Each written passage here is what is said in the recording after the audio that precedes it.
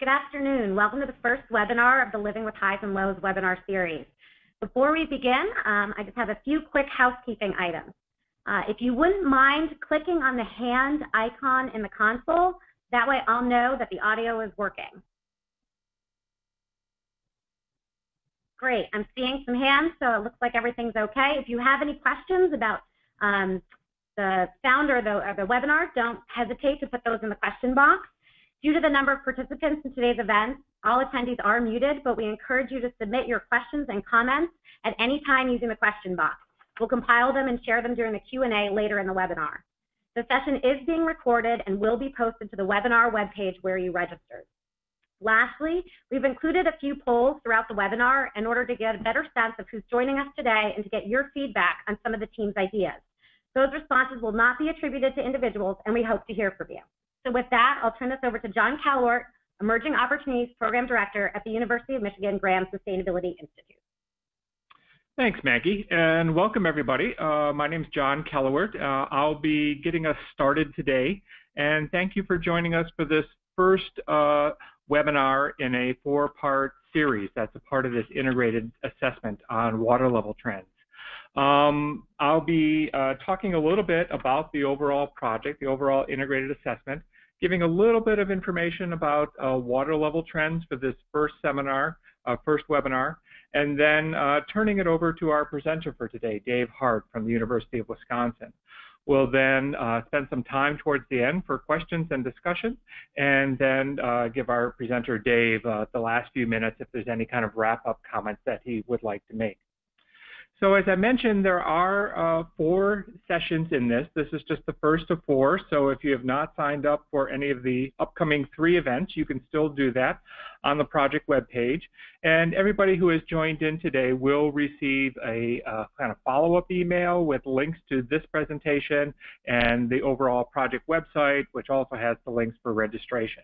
But this project is built around 4 different teams that are each looking at lake levels in different locations throughout the Great Lakes region, primarily Michigan and Huron. So we're looking at the project team that's working in Wisconsin this week. Next week, we'll be hearing from the folks that have been working in Ontario. Right after Thanksgiving, we'll be hearing from the team that's working with tribal communities around climate change and lake level impacts.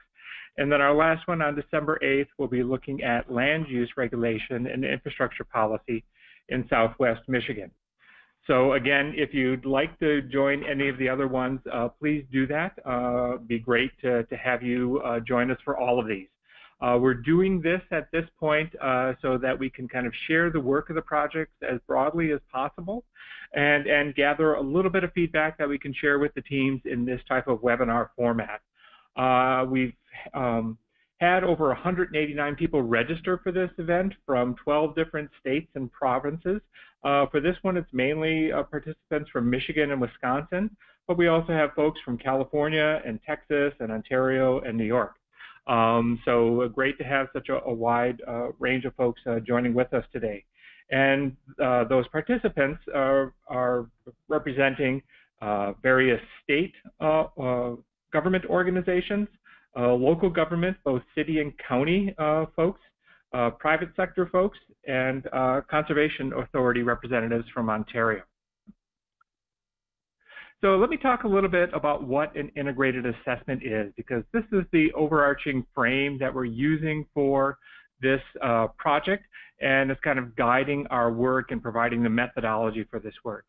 So an assessment is generally a review and analysis of research and data related to a specific issue. And for this one, that issue, as you've seen in the materials we've been sharing, is about water levels within the Great Lakes, particularly with the teams that are a part of this project within Michigan Huron. And that assessment seeks to integrate policy or management context, diverse stakeholder perspectives, multiple disciplines, and look at an analysis of causes and possible solutions to the issue that's being examined in order to build consensus and inform decisions. So really, most integrated assessments are directed towards developing an analysis of options. Doesn't take things through to implementation. That's left to local decision makers, and that's why you're going to hear from all of our teams have been working closely with local partners that are best positioned to put the analyses into action. So this assessment, our guiding question, has been looking at what are the environmentally, socially, political, and economically feasible policy options and management actions that people, businesses, and governments can implement in order to adapt to current and future variability of Great Lakes water levels. The key impact areas that we're looking at are the types of infrastructure, shoreline economies, nearshore and shoreline habitat, water quality, and recreation and tourism.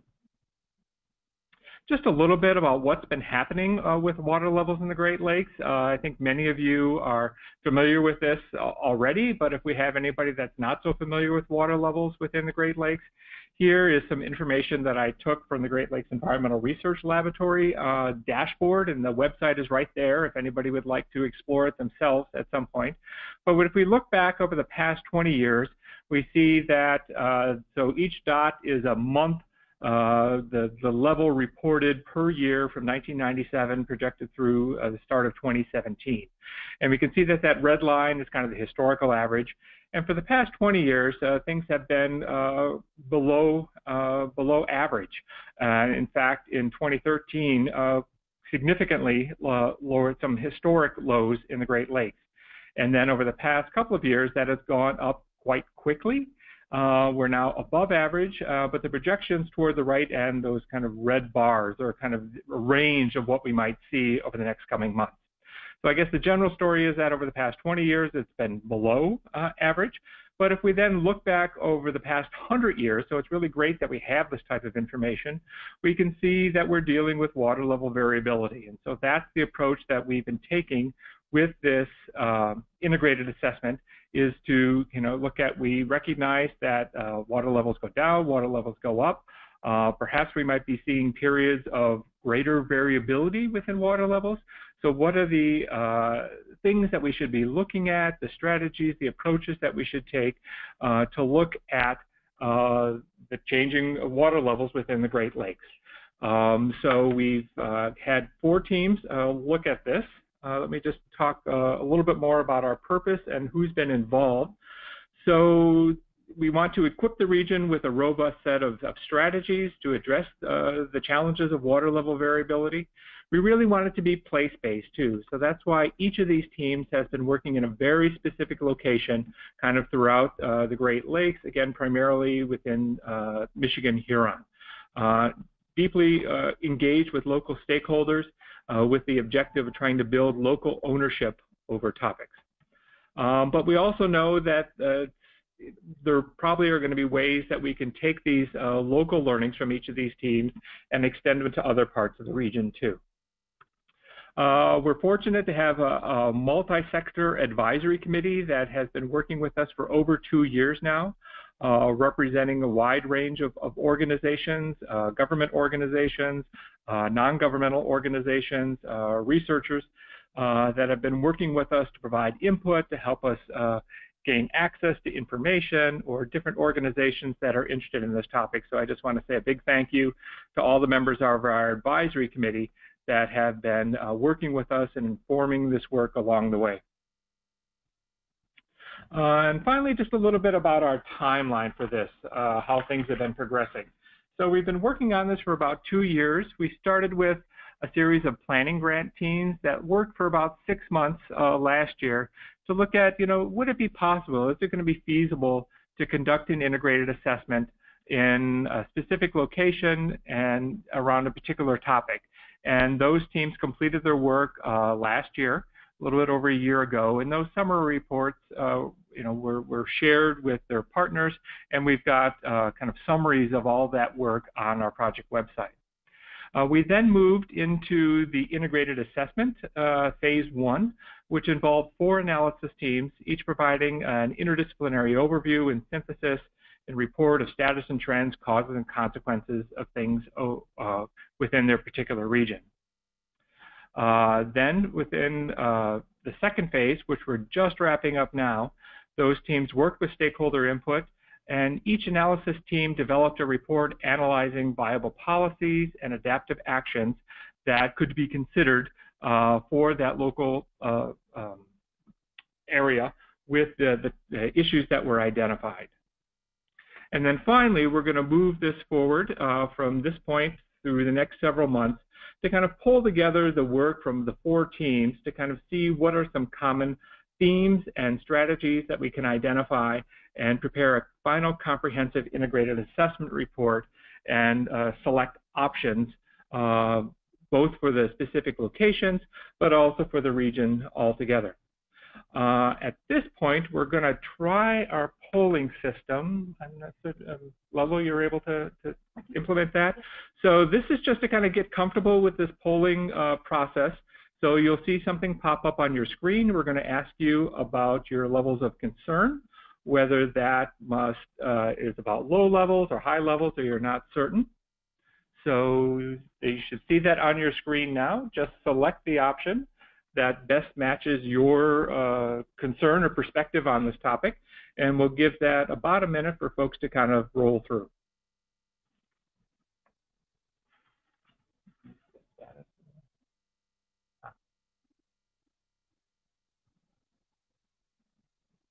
Okay, we've got about 80% of you. We'll just give that another couple of seconds. Thank you. Looks like that's working great for everybody.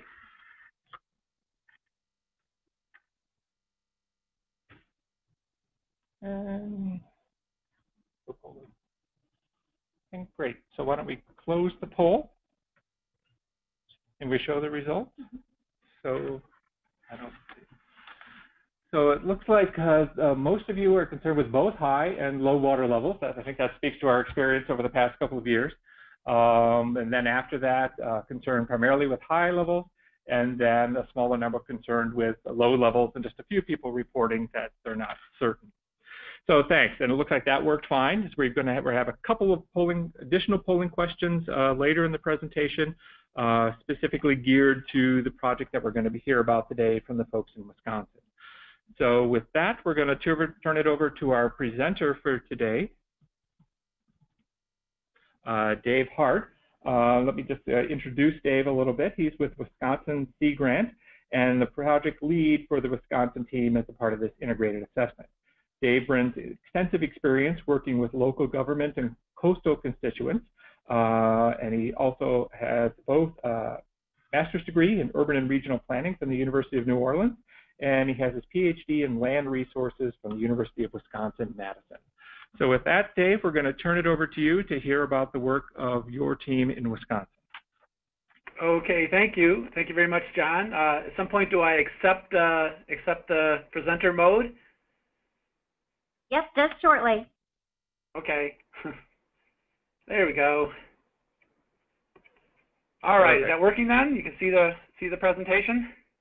Yes, we can. Thanks. Right, excellent. We'll get started. Thank you, John. And the Wisconsin Integrated Assessment is going to focus on coastal bluffs and Lake Michigan water levels for an area just north of Milwaukee. And before we get started here, I just wanted to thank the University of Michigan for their support of this integrated assessment that we're working on. So what I plan to cover today is a little bit of background about the project area and the people and partners we've been working with and some of the water level challenges we're addressing, how we approached public engagement on the second phase of the project, the range of response options that we've put together, and how we've looked at rating those options and where we're heading from here. So that's what we're going to cover here. The project area is an area about 28 miles of shoreline north of Milwaukee, from the village of Shorewood to the town of Port Washington. There are 8 municipalities in our study area, 4 villages, 2 cities, and 2 townships. And if you look at the map of the coastline, the color of the shoreline represents the conditions of the bluffs back in 2007. So if you see a green coastline, generally the bluffs were more stable at that time. If you see red or orange, there was less bluff stability at that time. So it just gives you a little bit of an overview of what we're working with, and we're covering parts of 2 counties. The project team The more immediate group of people associated with Wisconsin Sea Grant and our close team include Gene Clark, who's a coastal engineering outreach specialist up in Superior, Wisconsin with Wisconsin Sea Grant, Deidre Perrock, who's our social science outreach specialist in Milwaukee, Julia Nordyke, who's our coastal storms outreach specialist in Green Bay, Andrew Mangum, who's a graduate student in the Gaylord Nelson Institute for Environmental Studies, and Adam Beckley, who's the Phil Keeler Fellow with the Coastal Management Program. And finally, Bert and Linda Stitt, who are longtime community engagement specialists and who really helped out on this project. And our investigators are that multidisciplinary team of scientists who've been giving us guidance as we've gone along. And so you can see they represent fields ranging from aquatic ecology to geology to planning and law, beach health, civil engineering, and you can see the pictures and the names of the faculty at the University of Wisconsin-Madison and University of Wisconsin-Milwaukee who've been giving us guidance on this project. Our project partners include those organizations with a broader perspective, typically state or regional perspectives on this issue, and include our state's Coastal Management Program, Department of Natural Resources, and Emergency Management Department, as well as the Southeast Wisconsin Regional Planning Commission. And we're fortunate to have the Association of State Floodplain Managers with their headquarters here in Madison. So those are the types of, another range of groups that we've been working with on this project. The water level challenges that we're addressing include changes to beaches and beach above tows due to the higher water levels that we've seen since 2013. Also of great interest are the impacts that shore protection structures have, and as well as changes to the lake bed and bluff face and bluff top. And I'm going to include a series of oblique photos. This one was from the Army Corps of Engineers flight of the Great Lakes in 2012, and it just gives you a little bit of an idea. This is the bluffs in the area typically range from 80 to 140 feet in height. And this is an area just south of the city of Port Washington in Ozaukee County. So as part of our phase one synthesis, going back and looking at what information we had, one of the key pieces of information was from Professor David Michelson, a geologist, who looked at the status of armoring or shore protection along the Lake Michigan shore, and showed from 1976 to 2007 that in Ozaukee County, the percentage of armoring of the shore increased from about 10% to 27%, and in Milwaukee County increased from about 45% to 63%. The increases were even higher south of Milwaukee in Racine and Kenosha County. And this photograph is for an area in the town of Grafton, again in Ozaukee County. So again, more of an idea of what this coastline looks like. So as a result, perhaps partly because of this increased armoring of the shore, as well as the longer period of low water levels we've seen, from 1976 to 2012, there had been a trend towards more stable coastal bluffs in the study area. And again, David Michelson looked at bluff profiles in the project area, 48 of them, and analyzed the factor of safety, which is a representation of the stability of the bluffs, and showed that 90% of them in that time period increased in stability, 4% decreased, and 7% remained unchanged. Another perspective, again, this is from Dave, of this is looking at it through a bluff profile. And in this particular case, you can see the dashed line represents a bluff profile in the 1970s that's more steep in slope. And as you've seen the stability, you've kind of seen a lesser bluff slope angle here, but also as a result of looking at 2012 data, an accumulation of material at the base of the bluff. So again, this is another representation of that trend that we've seen in the previous slide. So what we do know that things have changed since 2012, and this rapid level that John mentioned is causing concern among property owners and local officials. And in recent years, we've seen waves that decrease beach width and waves reaching the bluffs and causing failures. This is actually an oblique photo taken by the Civil Air Patrol in Wisconsin in June of 2016 in Racine County, south of Milwaukee, where they've been having some acute issues with bluff erosion and some infrastructure and houses in peril there. Finally, looking at our study area, Dave Michelson took oblique photos in August of 2016 and has begun to take a look at those. And between 2012 and 2016 has seen relatively little change in bluff stability. There have been some areas, and this represents an area in the city of Mequon where you can see the lack of bluff and the clear path for waves to strike at the base of bluffs and what happens when that happens. And one thing that Dave has noted that the changes in bluffs typically take a little bit longer to show up on higher bluffs like we see in the north area of Milwaukee and maybe that explains some of the quicker response that we've seen in the lower bluffs in the area south of Milwaukee. Oops, I'll go back here and we'll put our first poll question up and I'll turn that back over. Have you seen accelerated bluff or shore erosion as a result of the increase in Great Lakes water levels since 2013?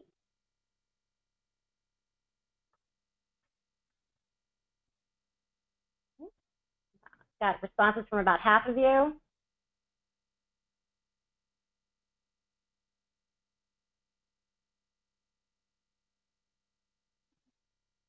All right, make your last selection. Okay, we're going to go ahead and close it. It looks like 60% of you have said yes, about 11% has said no, and about 29% of you have said not applicable. Okay, thanks, Maggie. I'll move on here.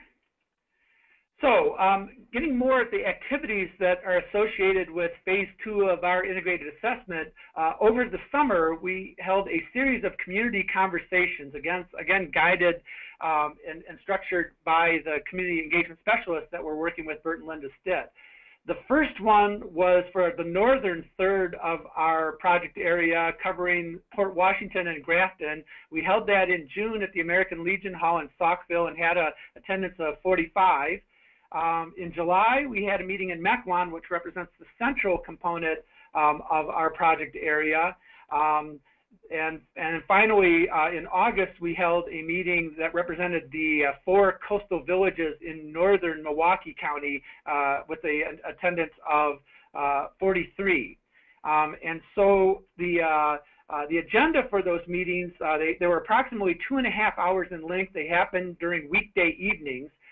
We held an extensive welcome and introduction to get started.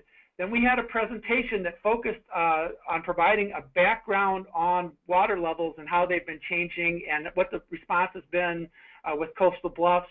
And particularly because a lot of people we were meeting with were experiencing erosion or issues, we talked about some of the resources that were available through the state, through Wisconsin Sea Grant, to be able to better understand these issues.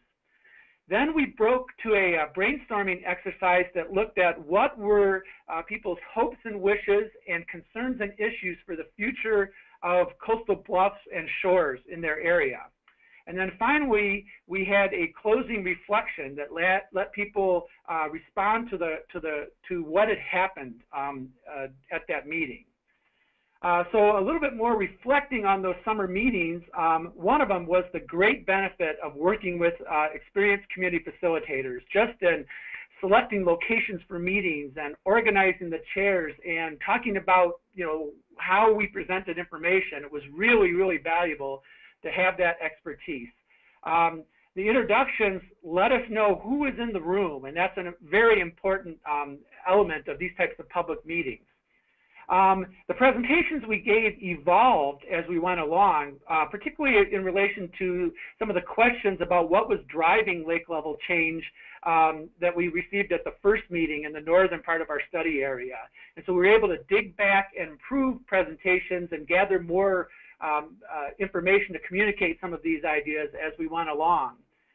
The brainstorming session, you know, we ended up with a collection of sticky notes, but that was very important because it allowed community identification of issues and the seeds for some of the potential options or maybe in the longer run potential solutions out there. And then finally, the reflection was very important, allowing people to kind of process on what happened there. In all three cases, these meetings, there was a lot of concern and angst perhaps in the room because of what was happening. But in all cases, when we got to the end, that reflection allowed the meeting to end on a high note. And reflecting back on these meetings, I thought that was very important. So again, the sticky note exercise, or this hopes and wishes exercise, allowed people to get up and stretch out and put some ideas down, but also have conversations. And I know, you know, Bert would tap me on the shoulder and say, look over there, look at that discussion. This is a good thing coming out of this process. So quickly, some of the themes from the summer meetings. First of all, we heard a loud voice for collective action. And that may be through cooperation among neighbors. We'll hear a little bit more about that as we go along. Or what type of ways our people can work together to find some solutions. We had some changes recently in state shoreline zoning in the state, and there's some questions about what those changes meant for the bluffs. People certainly had questions about coastal processes and bluff processes, and there were definitely questions and a need for education about bluff stabilization solutions. There were questions associated with what's driving lake level changes and how do we explain this variability. And finally, particularly in the third meeting, there was a strong focus on environmental quality issues, you know, what's happened to our beach.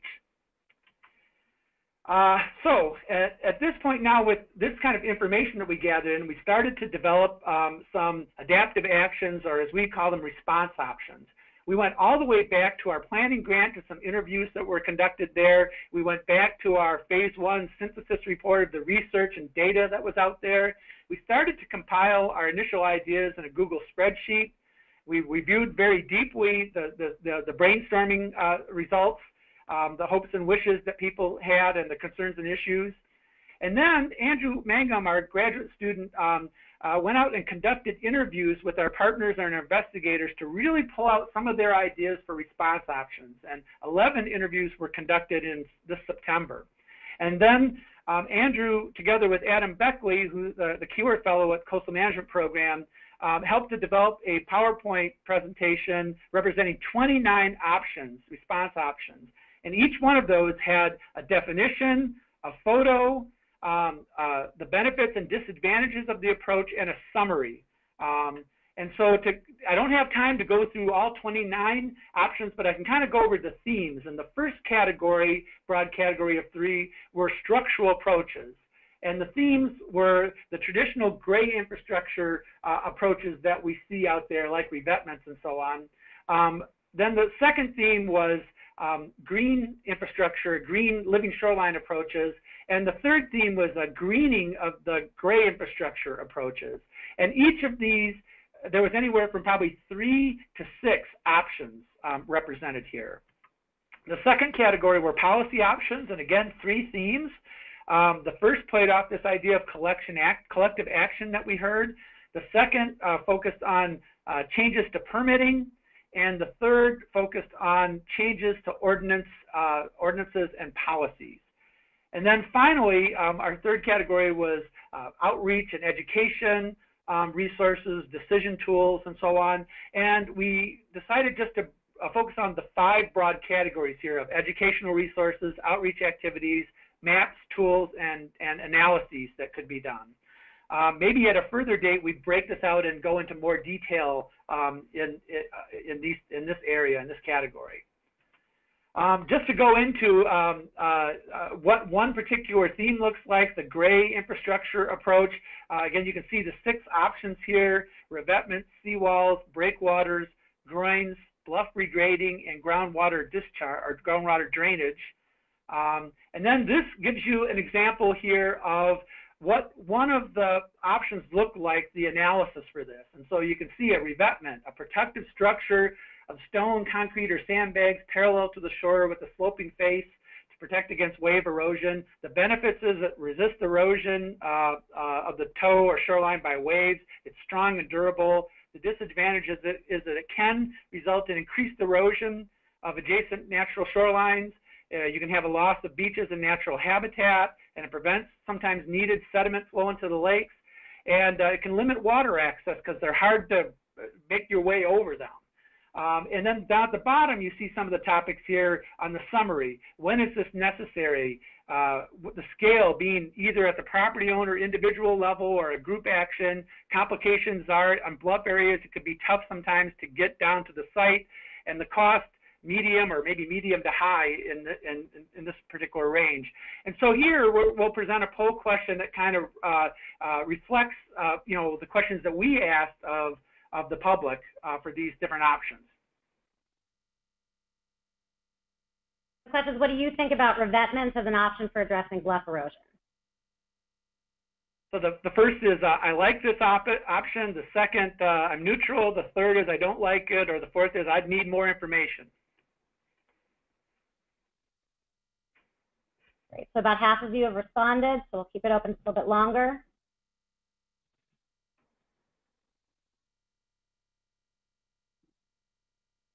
Okay, we're going to close it shortly, so if you want to make a selection, make that now. Okay, great. Let's take a look.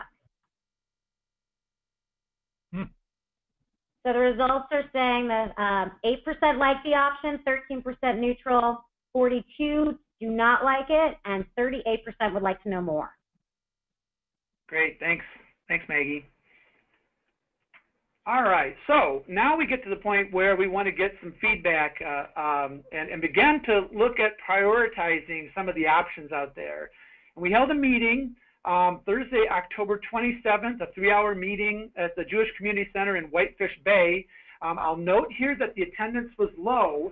We had 10 people from the public there, and we used our traditional methods of getting things out, but clearly they didn't work as well as we wanted. So we'll talk about that a little bit more in the future, but I do want to represent that, that unlike the summer meetings where we had a healthy attendance, we didn't have quite that much here at this meeting. We had, again, the welcome and introductions. We had a short presentation about the status of the integrated assessment to date, and then we did a couple exercises. One was a sticky dot exercise that related to themes of the hopes and wishes and concerns and issues, and a rating exercise of the options. And then again, that very important reflection at the end. This kind of shows what the posters look like, and you can see some of the sticky dots on there. Again, a very, very useful forum for people to begin to have discussions, besides sharing what resonated with them as far as people's hopes and wishes and issues and concerns reflected during the summer. So I'm going to share the next 5 slides or so are going to be themes from the sticky dot exercise in our 5 themes, the first theme being lake levels. And what resonated, the questions of what factors influence lake levels. There was definitely a desire for more scientific information about lake level change. Can lake levels be controlled? And there was a statement from somebody at that meeting that said, if all the money spent on shore protection around the lakes was pooled, it could pay for a control structure. So just a comment at that meeting. Erosion is the next theme, and what resonated was, why is erosion happening? What are the causes? What's the relative influence of lake levels, surface and groundwater, and adjacent shore structures? There was interest in an online tool to track erosion down to the property level to see what influence structures might have on erosion. And finally, there was concern expressed about erosion on property values. The next theme is our resources and support, and there was a desire to see some sort of government role to provide support to property owners. There was a strong desire for financial and technical support for shore projects, but in lieu of this, could there be some set of recommended solutions or a list of reliable contractors supplied to make the decision to go forward with something like that easier to do? And then finally, there was a strong desire to learn from other projects, both successful and unsuccessful, when people have taken shore protection measures, what's worked and what hasn't worked. And then under the theme of regulation and management, there was a desire for a clear definition of both people's rights to protect their property and the regulations that are out there on their actions. And for bluffs, what can be done? What are the next steps that could be taken to limit other people's projects that might generate negative impacts?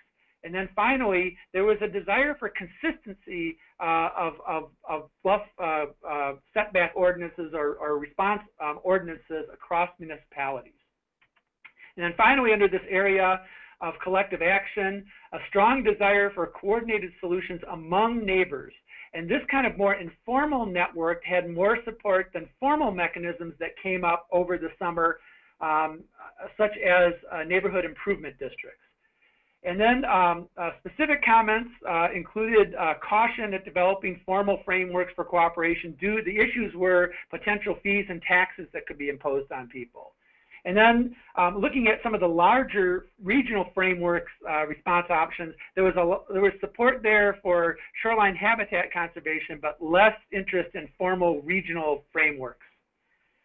So that kind of does that first exercise in that October 27th meeting. The second here, and you kind of are seeing some of this polling here, we had turning point audience response devices, and the questions that we asked of these options were, I like this option, I'm neutral on it, I don't like it, or I'd like to know more information.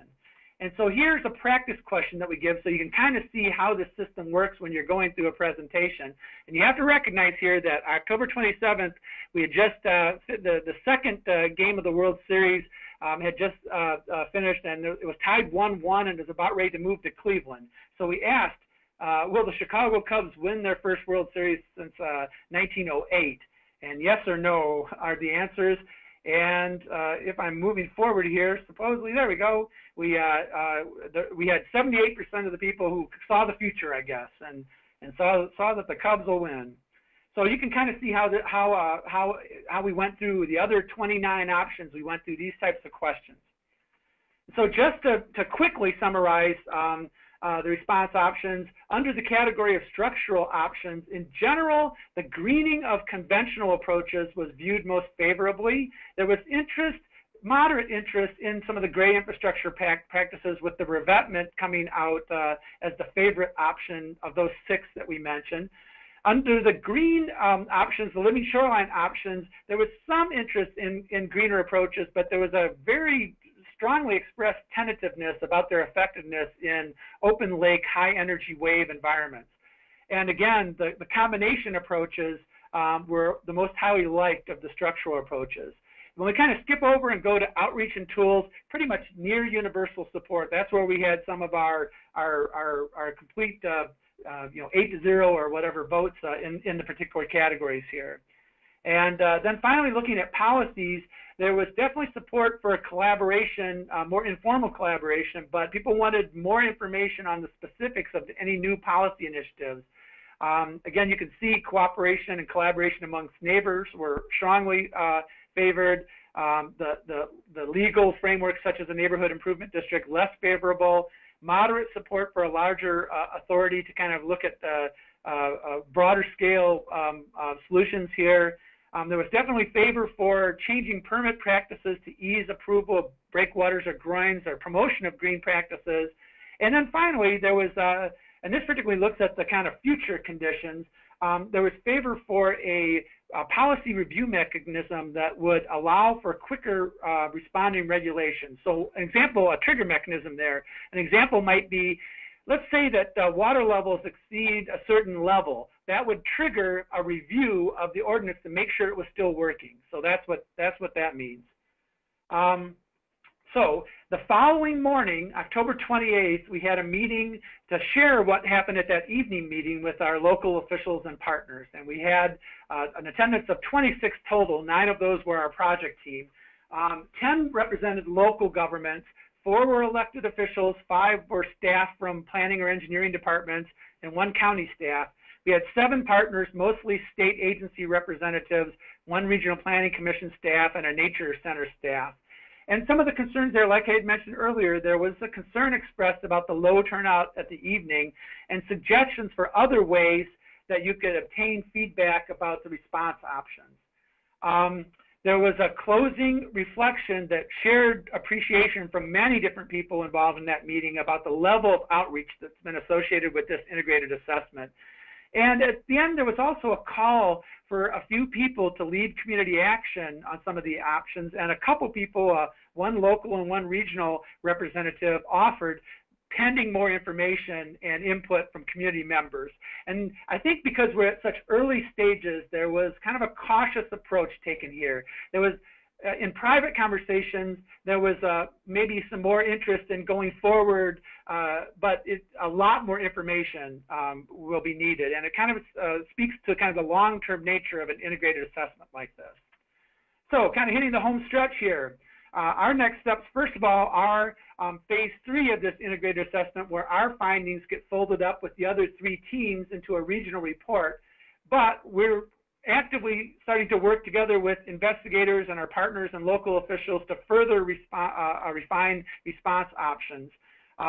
They could be scheduling additional public meetings for prioritization of the options, or maybe one-on-one meetings, as well as the possibility of an online survey to support prioritization of options.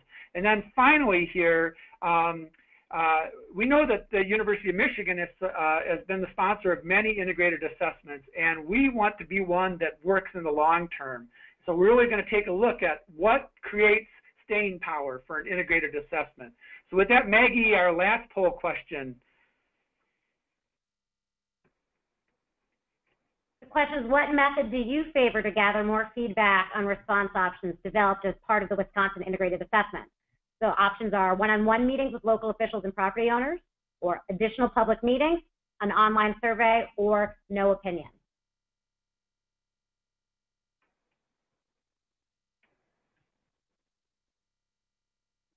Okay, so again, that's about half of you.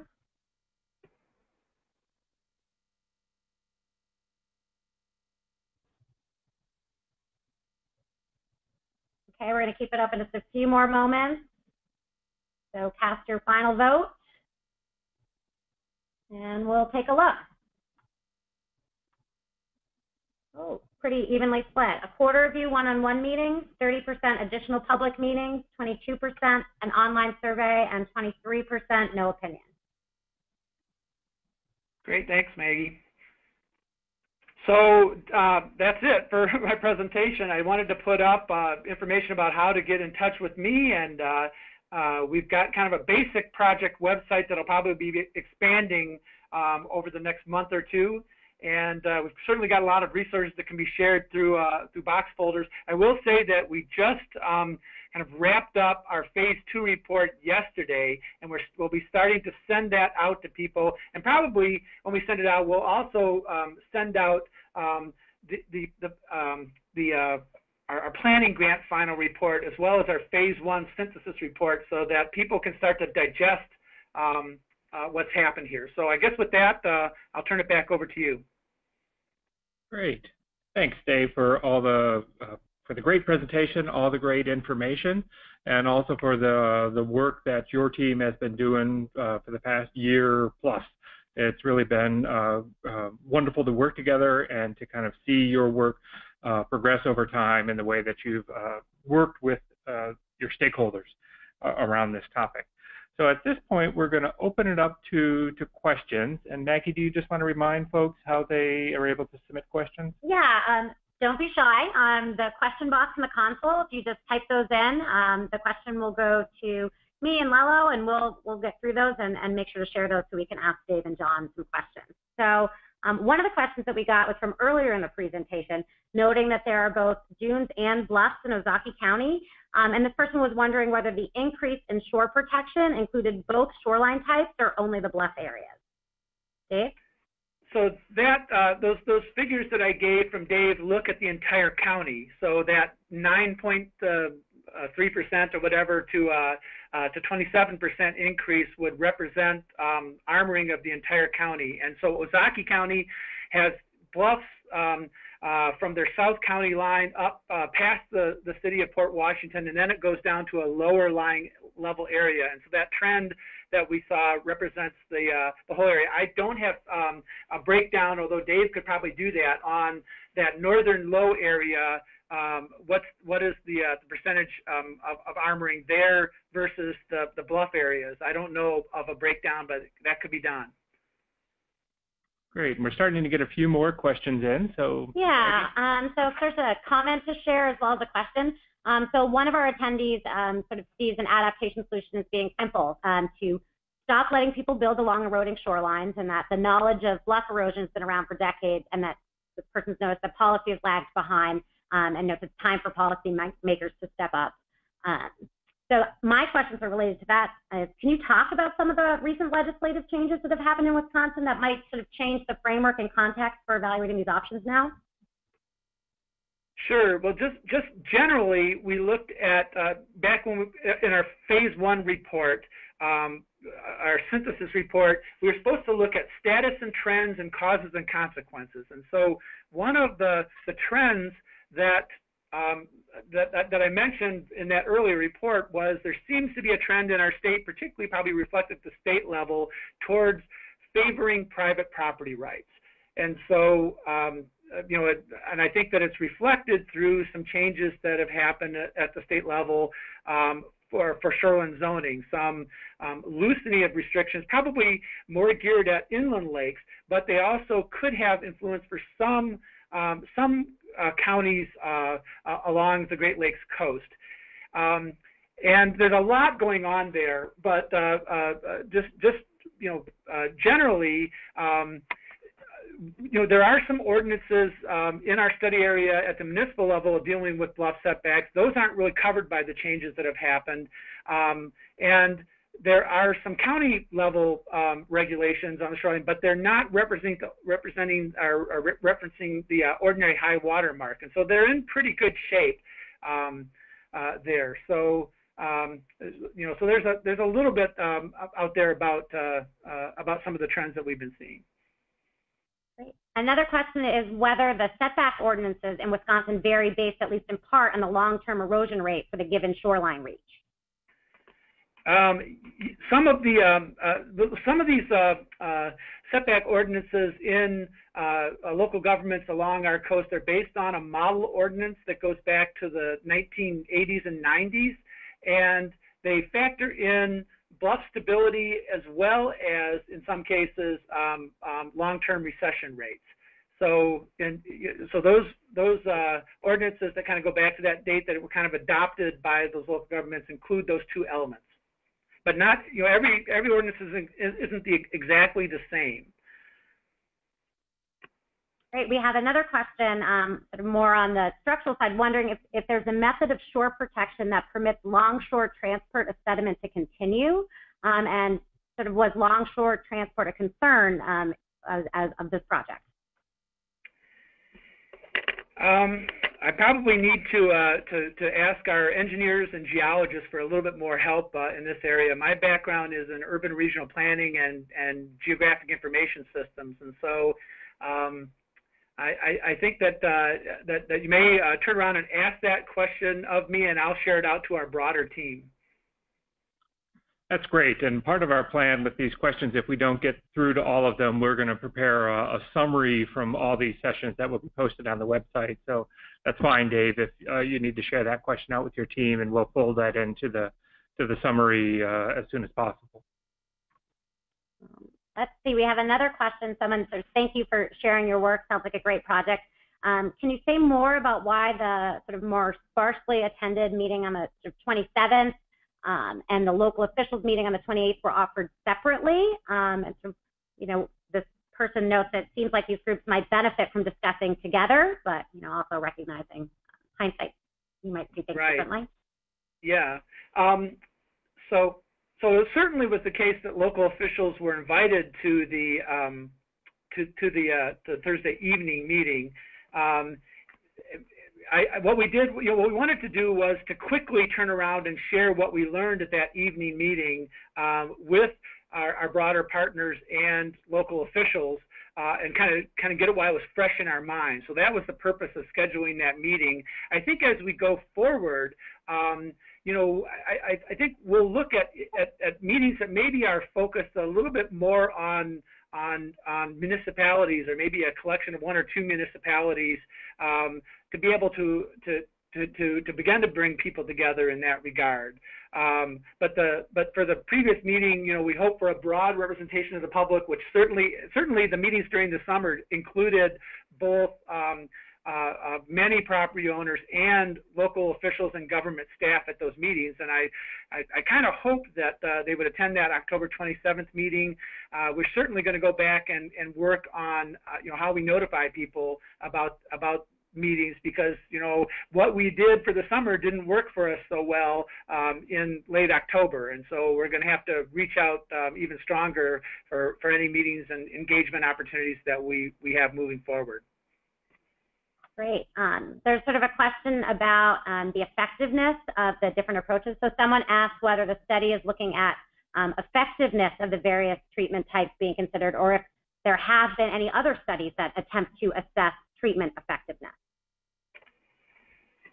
Well, I think that that may be something that we could start to reach out to a little bit more when it becomes, or as it becomes clear that there are some particular approaches that there's a lot of interest in.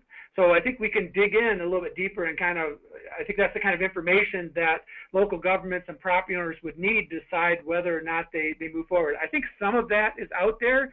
Some of it might be new research that we'd have to do that would be identified as part of this progress. And again, I think that if I had Gene Clark or Chin Wu or Dave Michelson here, they'd be able to give you an answer, a much better answer than that, than I'm able to right now. I think we've got time for about 2 more questions. Okay, great. There's a question about, do you have a sense of what proportion of property owners in the area are currently thinking of adding a shore protection structure? And so relatedly, is there an event that seems to trigger the need for shore protection for a property owner? I don't know of the percentage. I do know that there are people out there looking at it, because in some cases they mentioned that at the meetings that they've attended to, and they certainly have in some cases also talked with our coastal engineering outreach specialists about some of these topics. I don't know, I don't have a quantification of the number of people out there. It may be just something that county staff or local staff or maybe Wisconsin DNR staff might be able to say something about. And again, what was the second half of that question? The second half is there some sort of event that seems to trigger the need for that on a property? It seems to be driven by the rise in water levels and active erosion happening oftentimes. I mean, that certainly seems to be the case that's driving things south of Milwaukee and Racine and Kenosha County.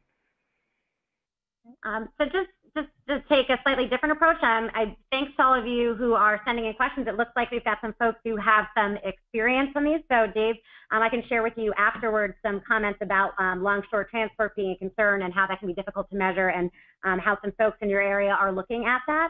And similarly, there's someone who's noting that their experience with revetments during the last high water period is that they're now having negative effects to adjacent property owners in many revetments. And can prohibit shoreline walking. So I'll be sure to share these comments with you, Dave, so you can take those into consideration as well.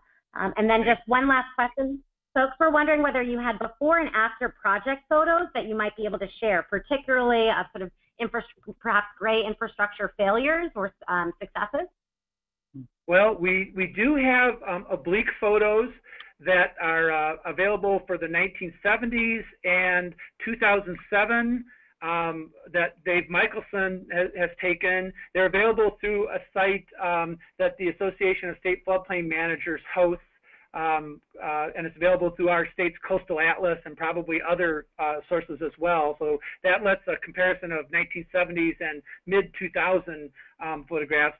There are photographs that were high-resolution photographs taken in 2012, and as part of our project, photos in August of 2016. And so one of the things I think that we'd be able to do is to help to try to make those photos available so that that type of comparison can happen.